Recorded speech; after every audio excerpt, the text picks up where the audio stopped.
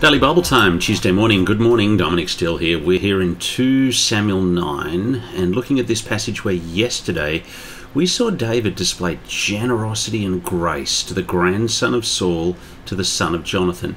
And we noted that David wasn't driven by bitterness or revenge, but rather David was seeking out to be kind to the family of Saul. And then the chapter, 2 Samuel 9, it climaxes with these words, and this is our passage today. So Mephibosheth ate at David's table, just like one of the king's sons. Mephibosheth had a young son whose name was Mica. All those living in Ziba's house were Mephibosheth's servants. However, Mephibosheth lived in Jerusalem because he always ate at the king's table. His feet had been injured. Now, the expression eating at the king's table, that's the expression that happens 3 times in 2 Samuel 9.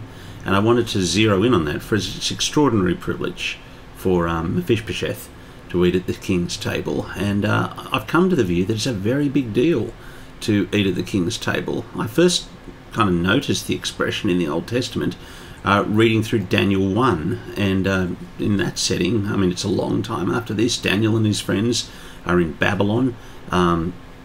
Israel has gone into exile. The king of Israel has been defiant and disobedient of God, and God has judged Israel, put his nation into exile.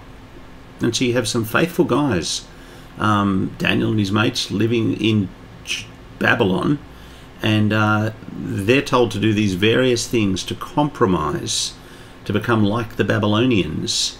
And rather than compromise, they ask for vegetables to eat.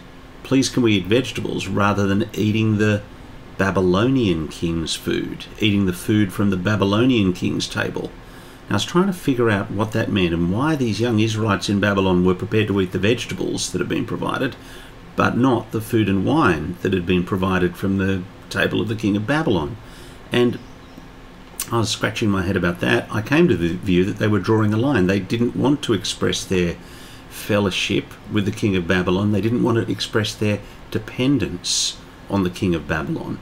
And they figured that eating at the king's table was an expression of both fellowship and dependence, and I think it is. I thought that further when I came to Daniel 11, verse 26. There's a line there, and there's a fight, and it says, verse 25, with a large army he'll stir up his power and his courage against the king of the south, and the king of the south will prepare for battle with an extremely large and powerful army. He will not succeed, because plots will be made against him. Those who eat his provisions, who eat at his table, will destroy him. His army will be swept away, and many will fall slain.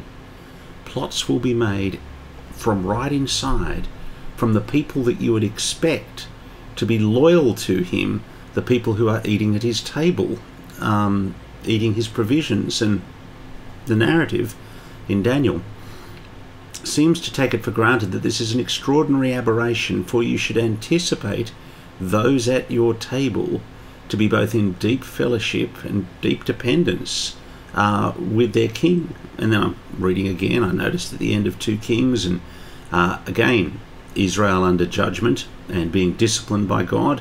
And 2 Kings 25-27, on the 27th day of the 12th month of the 37th year of the exile of Judah's king Jehoiakim. So the king of Judah is Jehoiakim. In the year that evil Merodach became king of Babylon, he pardoned King Jehoiakim of Judah, released him from prison. He spoke kindly to him, set him on a throne over the thrones of the kings who were with him in Babylon. So Jehoiakim changed his prison clothes and dined regularly in the presence of the king of Babylon for the rest of his life. As for his allowance, a regular allowance was given him by the king, a portion each day for the rest of his life. So the king of Judah is given pocket money by the king of Babylon. The king of Judah is expected to eat at the king of Babylon's table. He is dependent on the king of Babylon. Babylon's king is generous to him, but there's a fellowship and a dependence, and there's clearly one recognizing the other as senior. Now, that is what it is to eat at the table. The fellowship there.